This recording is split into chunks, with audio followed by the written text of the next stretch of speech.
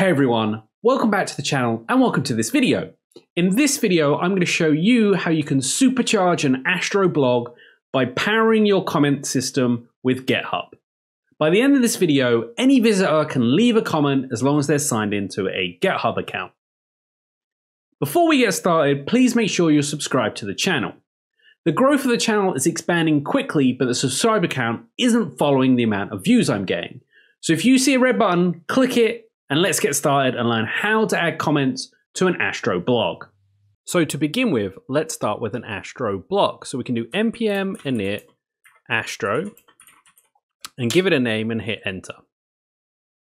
Then once the package asks us what we want, we're going to select blog, and now we're good to go. So now we can go to cd blog, and before we do that, I'm going to install the renderer for Svelte because we're going to use Svelte for this project. So we're going to do npm install astro.js / renderer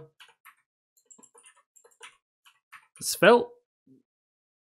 And if you're using React, it's just renderer-react. And in theory, everything is going to be exactly the same. You just have to tailor it slightly for your preferred UI framework. So once that's installed, I'll meet you in VS Code where we can talk about what we need to do now. So now we're in our newly configured blog. We're going to change this from renderer preact to renderer Svelte because we're not going to be using preact, we're going to be using Svelte. So now we've changed this to renderer Svelte, we need to do npm install to make sure all the packages are installed, and then we can do npm run dev and launch our blog. Once we've launched our blog, we'll make sure that it works correctly, and then we can talk about how we can introduce comments to our blog. So here is our example blog. Perfect way to get started with Astro and requires 0 to minimal setup, and it's extremely fast, and they give you an introductory Astro blog post.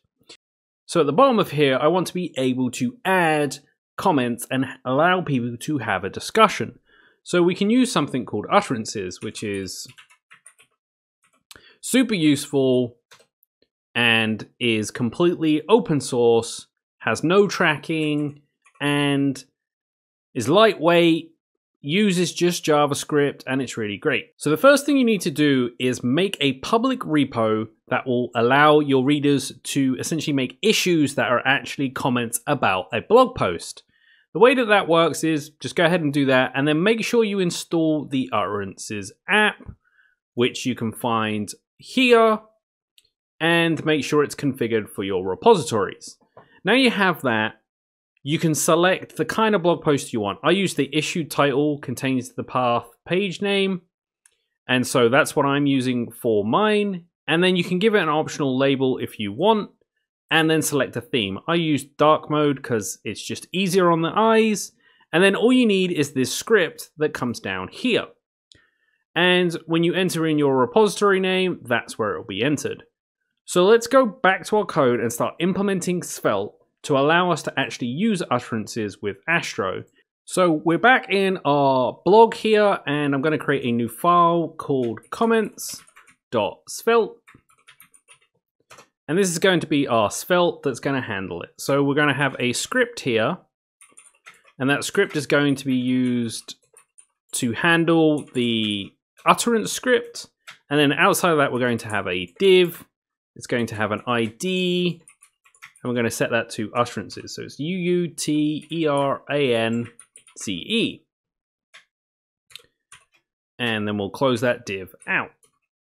Then inside of our script here is where we're going to do the work. So we're going to import onMount, and that's going to come from Svelte. And this is similar to onMount in other languages if you're not quite as familiar with Svelte. Then we're going to do onMount,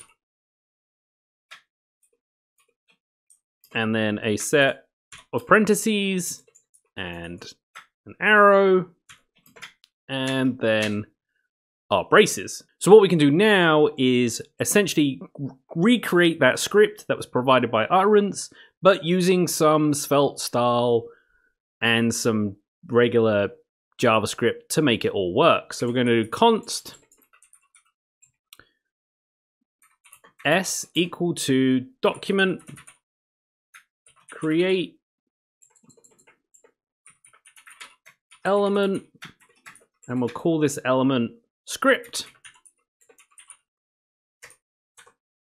And then underneath that, we'll get the tag. So we'll say document dot get element by ID, and the ID that we're going to get is this one right here. So we can just copy and paste what we need. So now we have that. Now we can set some attributes. So you can just do S. So we're going to set it on this script and say set attribute. And then repo and the repo name. So my example repo name will be Perkins JR / James Perkins dev comments. And then s dot set attribute, and we're going to set issue term, so issue dash term, and this is the path name. And then we need to give it a label, so we can just copy and paste s attribute because we're going to use it a few times. We're going to say label, and we can just say comma comments, and you can set that to whatever you want. And then we need to set the theme. So we'll set the theme here to GitHub dark mode, but you can set that however you wish. There's even an option to set it just to the user preferences. So if they're on light mode, it will be light, and if they're on dark mode, it will be dark. Then we're going to set an attribute here for cross origin, and we'll set that to anonymous.